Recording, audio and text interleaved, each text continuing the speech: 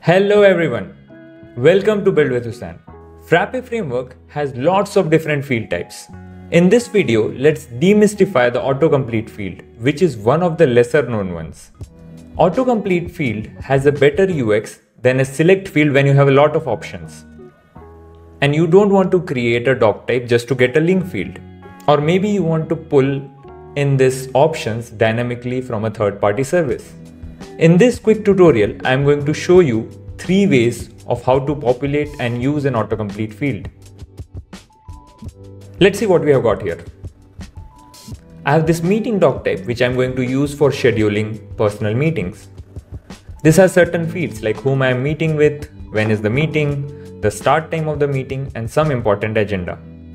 But one crucial information is missing, the time zone, which is required by our third-party service like Zoom to schedule an online call. Let's start there. I'm going to go into the edit doc type form and add a new autocomplete field to this column.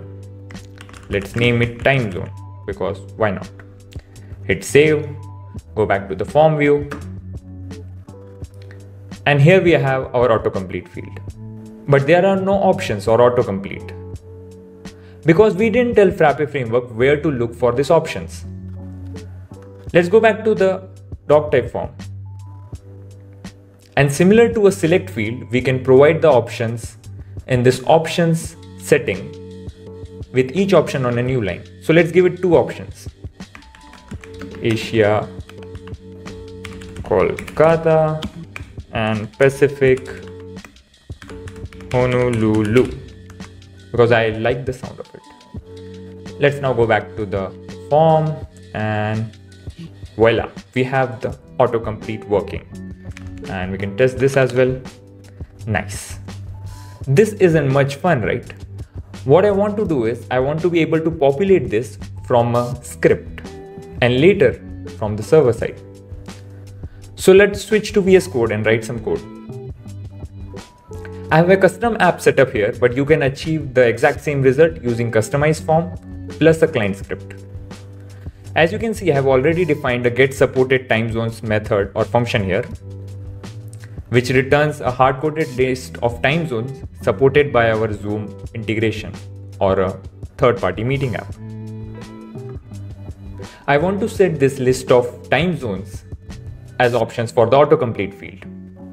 The first step would be to get the field, and let's start by uncommenting the form script, and we will use the FRM object to access fields dict, which is a dictionary of all the fields in this form, and then we can access our time zone field from here. Now this time zone field has a set data method which you can use to set the options dynamically. Let's do that. Set data, and then we'll pass in our list of time zones. Get supported time zones. Let's hit save, go back, refresh. Nice. We have got our list of time zones.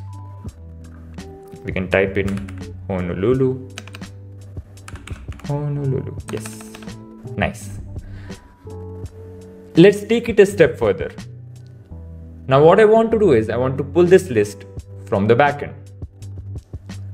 Let me show you what I have got here. In the controller file of this doc type, I have this whitelisted method which returns a list of time zones. Again, hard-coded for now, but you can imagine pulling it from a third-party service via an API call. This should be straightforward too. Let's head back to our meeting.js file, and I'm going to do an API call to the backend, and let's give it the method name, which will be get supported time zones. Once we have the results, we can then use those results to populate the time zone field.